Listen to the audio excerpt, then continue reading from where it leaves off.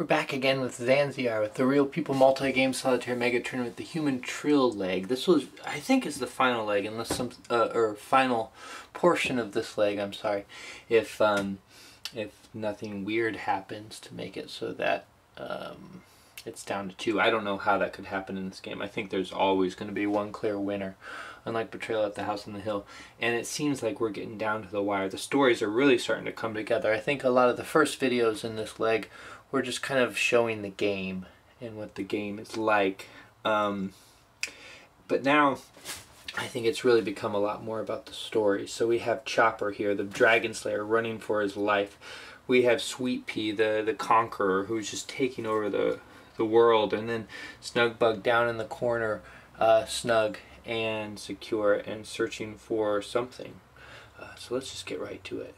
Right, so Chopper has a big decision to make. So before he goes, let's kind of, before he moves, let's kind of, before he makes the decision, let's kind of talk out his choice. So here he is here in this forest. Really anywhere he goes, he can't move very far. The Ghost of Torvard has no movement special capabilities. Odrix the Chancellor does, but basically his capability makes it so he can pass through mountains. Normally people have to use all their movement to go to a mountain, and then they have to go back the way they came. He can go, continue, but he still can only move one space into the mountains. Same with the forest, he can move only one space into the forest. They could go to this adventure space and hope to get some boon there. That's kind of a shot in the dark. They could go to Nafid and recruit. That might not be a bad move. They could go to one of these other towns. Nafid would probably be their best bet for recruitment.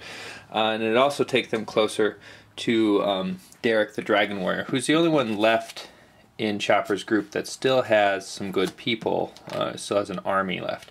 Of that army, an important piece of that army is Morgan of Zirconia. Morgan of Zirconia gives the entire group +1 to movement and also allows them to fly. Now I don't know what flight does. It doesn't say in the book. Fly as a spell gives you a bonus to your retreat roll. I showed you that because that's where it lists what the spells do. But that doesn't make sense in the context of this sentence here. It says you can fly up to 2 units with it. So what I believe it makes it so you can do is you can just move with, and what makes sense to me is you can move without taking into account terrain effects. So that's how I plan to use it. And maybe allow him to use the fly spell as well when it comes to if they want to escape. But it just doesn't make sense with this up to 2 units thing with the +2, because the fleeing roll, you just roll and that's how many you get to escape with. So it just doesn't make any sense as a spell. So he could fly down to Pelagros and they could meet up in Pelagros and take a stand there. He also has this Baron Gunther who's just hanging around. Gunther, he could use Gunther to try and slow up the advancing forces. There's Gruzbrug here. And there's Honeypot there. I think I forgot to move Gersberg, actually. Yeah, he teleported. He's here. Right, yeah, so they're right there. So he could use Gunther to attack one of them to slow them down, or move into an intervening space so that they would have to... so how that would work is he could move Gunther, say, to Pelagros, move Odrix and Ghost of Torvard up there, and then they would have to either move through the forest, which takes longer, or move through Pelagros, which would take less time, but then they would have to be stopped by Gunther. Gunther could decide to attack them. So those are his choices. We'll see what Chopper chooses. Chopper chose a complicated path, so I'm not actually done resolving everything yet, but I thought I'd give you an update so I can kind of remember what's happening. So first he had the Baron Gunther try to recruit in Rog. This is a rather weird move. He failed. It was kind of a long shot, and then he disbanded the Baron Gunther so that he could have another group going. I'm not sure on the legality of this move, but I'm letting it go. I don't know if you can just disband someone but I feel like you can. I don't know. It's not like it makes a lot of sense that you wouldn't be, you know, in the terms of this world, that you wouldn't be able to have more than 3 guys. I think it's more of a bookkeeping balance thing. So as such, I'm going to allow it. Then he split the group of Morgan of Zirconia and Derek the Dragon Warrior, sent the flying horse, over to Nafid to meet up with Audrix and the Ghost of Torvard. Their group might join up, might merge, and might not. They are going to have an opportunity to recruit first if they want. We'll have to see what kind of units show up in Nafid, and how things progress kind of depends on that. Then Derek, the Dragon Warrior, went to this adventure space, so I guess we will resolve that now. See what his little adventure is. Archmage's Tower. That's not good. That's going to turn someone into pigs. I mean, I don't think this is a particularly annoying adventure, I think. But we're gonna. And the only thing you get is the curse spell. You just get a spell if you win, and if you lose, oh, I guess you get hurt, and then he teleports you somewhere. Okay, he doesn't just turn you into pigs. I thought it was another one where you have to face a really hard thing and do pigs. Someone has to go, so that's going to be Derek the Dragon Warrior. He fails. There's no way he can beat a 9. Change you to, yeah, it has to be a magical duo, I think. Yep. Alright, so there's no way he can beat a 9. So he's going to get teleported. D6. So 1 space, I'm assuming, in a random direction. Might be where he wants to go. Let's see. 1, that is not where he wants to go. It's going to teleport him into these woods. It's kind of a uninteresting turn for right now, but he also takes the damage. Really rough shake of luck for Chapper. First of all, the units that came up aren't very strong, not the ones he would want to find. Though they have some good con, which we've seen can be better than you might think in a battle. But he failed in all of his attempts to recruit, so he's just going to have to bring all of his forces together here and see if he can hold the fort. Traveling south here, the madman ran across a local beauty. She tried to lure the madman from Sweet Pea, but I think he proved his loyalty. His heart or something belongs to Sweet Pea. Spurred her advances, which basically meant that he's going to stay with Sweet Pea and not stay local. And the battle is about to begin. Sweet Pea changed up her group. She actually, most of these forces were with Honeypot, but she sent him in with Gersberg, the Orc Shaman. He's a bit stronger for the most part. He's more sensitive. If he gets hit at all, he's gone. Or she, no he. But yeah, has a fairly balanced force. She has magic, con, and combat. Chopper went all with combat, so we'll see how that works. This is going to be his last hurrah, perhaps. He is going to start with attempting to talk his way out of it with his Chancellor. So I'll do that roll. I guess I can just do that right in front of you. Okay, he has a 10, and they have a total of 4, 6, 9 already. Yeah, so there's no way, unless they roll a 1. And it's a 4. Ooh, we had a 4 before in diplomacy. So the round is going to happen. The battle's going to happen. And Gersberg is going to start things off for Sweet Pea's side. She's going to get 2 different attempts before Chopper can even do anything with the combat. So she's going to do magic. Would love to do it against Odrix the Chancellor. Odrix the Chancellor is immune, however, and incidentally, heroes are immune to con attacks. So he's not going to be able to be affected until it gets to the straight up combat. So here we go. Who does she want to do magic against? Probably not Morgan of Zirconia, because Morgan has some magic, so a little bit more defense than the other people. Same with the 2nd Legion of Gory. Ghost of Tovard might be tempting. Might be able to take Ghost of Tovard out. Because his health, I'm going to read it as his health is, well, no, I'm going to read it as supernaturally, so that he's at 8 right now, because there's a Valerian unit. But his health is still at 6. And the seasoned Nori mercenaries. Maybe she wants to take out the Ghost of Torvard. Let's let her try that. Okay, so it's going to be 5 plus that's 8 against 5. That's only 3. Not bad. But he's still clinging on. Now it's going to be con. So they have 4. They can con anyone they want. Who do they want to con? Again, they'd like to con him, but he's immune to that. I think they're going to try and con Morgan of Zirconia. So let's see, they have 4, and they don't have quite the commanding con lead as they did when she was attacking with con before. This might actually bite her in the butt, but we'll see. 4, that's 10. That's a very good roll. And Morgan is only has 3.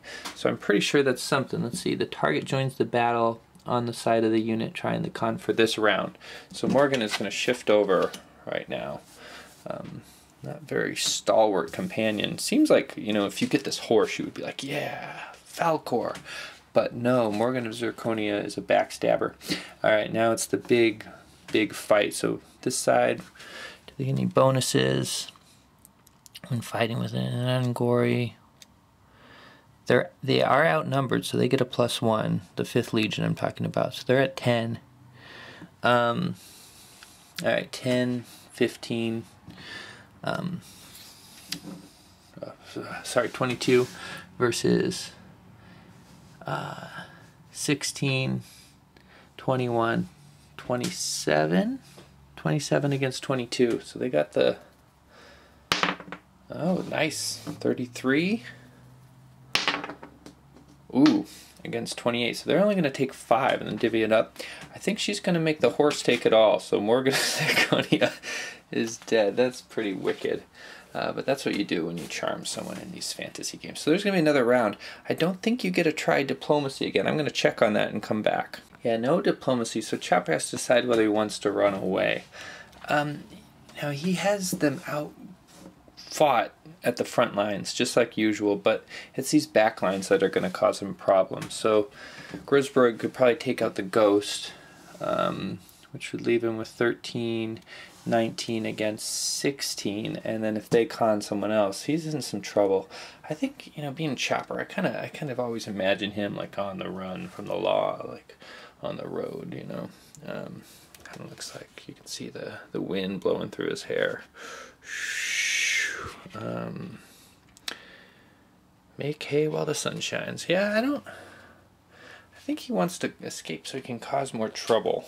This is a tough call for me and him. I feel like I could see him just kind of like wanting to keep on it, but I like the idea of Odrix the Chancellor like just hanging on and running away. So he's gonna run. Too bad he doesn't have Morgan to help him, and we'll see how many of his units get away.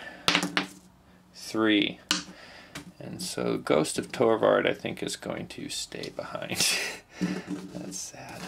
That's sad.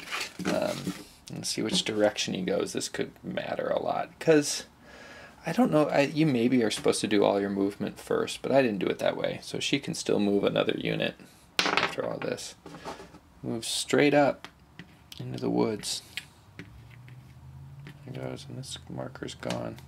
And using that teleport spell, Sweet Pea is pursuing him. I think she might be behaving a little desperately, or a little obsessively, just not letting him get away. I mean, she looks outgunned here. Anyway, he is going to... I think Chopper's not even going to try to talk her out of it. I think he's going to... Well, maybe. I mean, he's got this Chancellor. It seems like Chancellor would be... But I think he wants to take a bite out of her.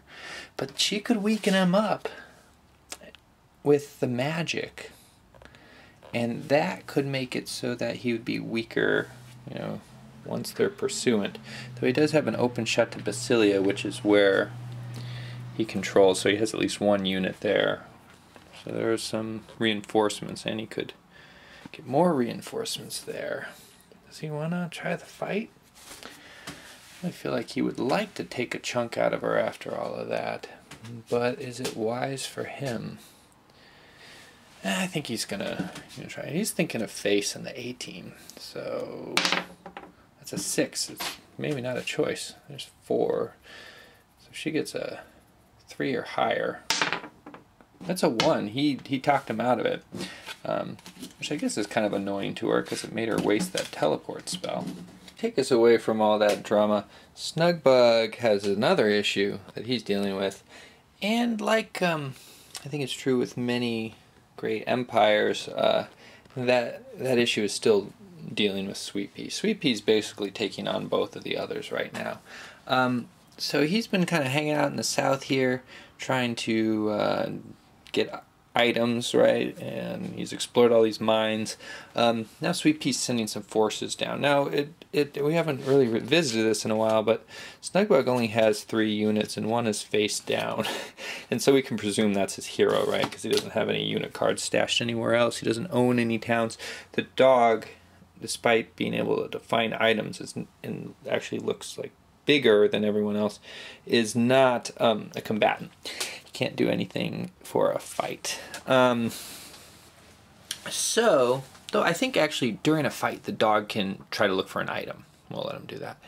So what does he want to do? Does he want to try and take on the Madman? I mean, the Madman's got a full group, doesn't even know what's in it, or does he want to run away? I think we know he wants to run away. He's going to run here to this adventure space and see what he gets. A female dragon's lair. Ah, look at those numbers. Those are very high. The requirements vary. The adventuring character is female. Subtract 3 from both. Okay, well that still just makes it 7. You get 2 items if you succeed. And if you fail, 1 point of damage. Each point you fail by. 1 point of damage, so she's probably going to die. She's got to beat a 7 or higher. Actually, she could do it, because I don't think they actually get a roll on this. Yeah, I think she has to beat a 7. She's going to roll a d6. If she gets a 5 or better, she's good. And that's a 3. So she lost by... She has 5. They have 7. So she's lost by 2. 2 damage. She's just barely alive. God, these adventures, man, they are harsh. Back to Chopper's turn again. He got a chance to respond to Sweet Pea's assault. He did so by heading up to Basilia, sure enough. Took some reinforcements there and also did some recruiting. In Derek the Dragon Warrior news, Derek the Dragon Warrior traveled here and found that there was a bunch of swamps and it hurt his squad of Dwarven warriors. So that was not good for him. Sweet Pea's in another battle, but not against Chopper. She sent Grusberg the Orc Shaman, which was her strongest group in the west, against the forces of Nafit. She's not chasing after him, at least with that group. She's yet to show what she's going to do with Honeypot. So I'll go ahead and resolve that off camera. And her Honeypot group went to Bugged and used diplomacy to take over the whole town.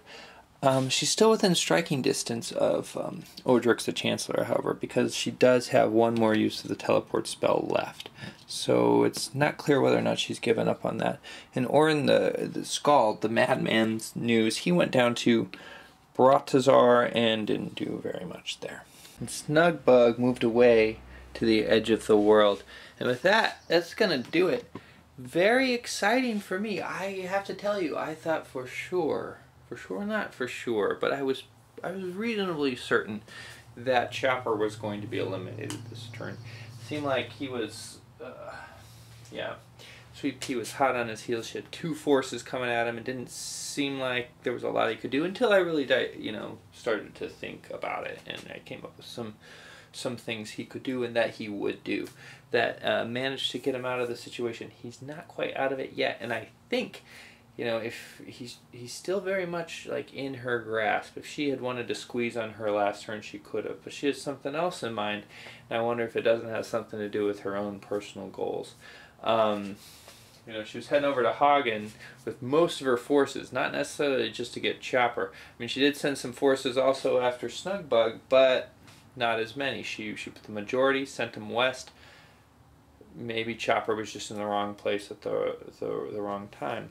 Or maybe not. Maybe she is trying to destroy everyone and just, wanted to build back up again after maybe a near defeat. But definitely very interesting. I like the whole chase that's happening between Snugbug and the Madman. The Madman's, with a much larger army chasing after Snugbug, but neither of them has a movement advantage right now. No one has people that help them move. I think the madman does have the shepherds, so if it ended up in the mountains, which they're nowhere near the mountains, he could definitely catch up then. But you know, the shepherds don't give you any advantage in the forest. So it could be that, you know, it's just they're going to keep running until one of them gets tired and decides to do something else. But that'll be next time. Bye.